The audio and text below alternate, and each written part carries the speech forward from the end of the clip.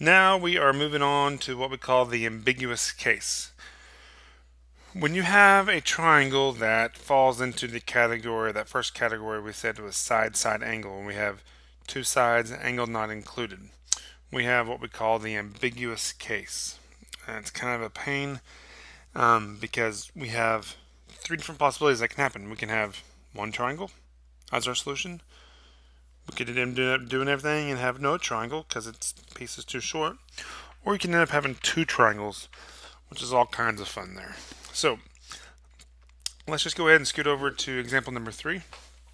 And let's look at what happens when there is no solution, why there's no solution. So it says solve the triangle A equals 14. So what I'm going to do, I'm going to start off by drawing a quick little sketch out.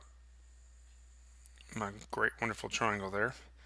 A, B, and C. Angle A is 14. I'm sorry, side A is 14. Side B is 30, and angle A is 80 degrees. Okay, that's what I'm going to start out as. But we're going to notice that one of these sides comes out to be just a little short, and our picture doesn't really match up. Okay, so let's see how this would happen. So knowing what we know about law of sines, so let's use sine of angle A, which is 80, over side A, which is 14. The other side we know is side B, so let's say sine of angle B over side B. Okay, and let's go ahead and crisscross them, cross multiply, divide by 14. Equals sine of B, and that comes out to be about 2.11.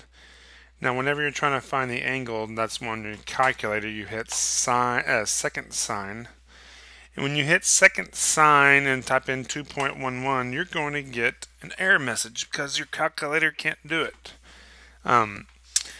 If you've ever noticed anything about sine and cosine, the values for sine and cosine, if you take the absolute value, it's got to be less than 1.